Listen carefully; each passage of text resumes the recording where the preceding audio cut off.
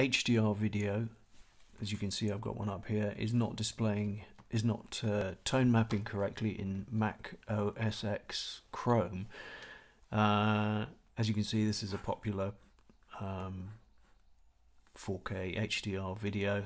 As you can see here on Chrome, the highlights are completely blown. It's not, the top ranges are not being tone mapped properly. So I can't even remember how I discovered this really strange, weird fix. I think it was playing around with the draw here on YouTube that led me to it. Anyway, to cut to the quick fix, you need to paste some HTML code into the page, which is here. You can copy it off here if you want to. I'll probably put it in the comments underneath. Copy that, and what you want to do is click inspect, and that will bring up the access to the developer tools here. And you basically want to scroll all the way down to the bottom of the code, come down to the body tag here, and what we're going to do is just insert it just above there. Hang on a second, that's wrong. Hang on. Where are we? In fact, sorry, just go here on this one. Iron icon set. Edit as HTML, and then after this, paste it at the bottom of the page. Close that little arrow up. Now you'll notice immediately, close that, the page has gone dark.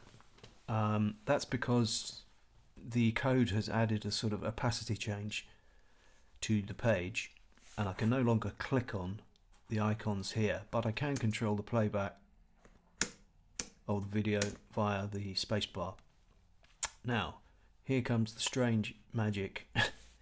Obviously you can see the tone mapping is still not working. Here I'm at full brightness on my screen on an iMac Retina 4K, and you can already start to see some weirdnesses going on. But if I simply use the gather windows command, back comes the detail.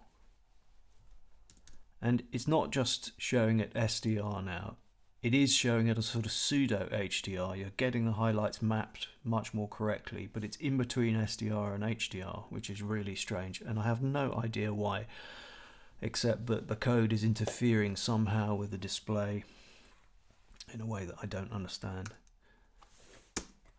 You play it again without the gather windows, and there goes the blown highlights. Gather the windows again, back comes the detail.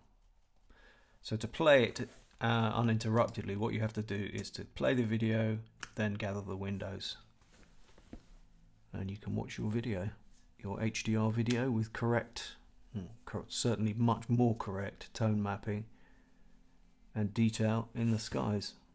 I mean, that one looks like it's already completely blown, but let's just pause that. Well, okay, that was completely blown anyway.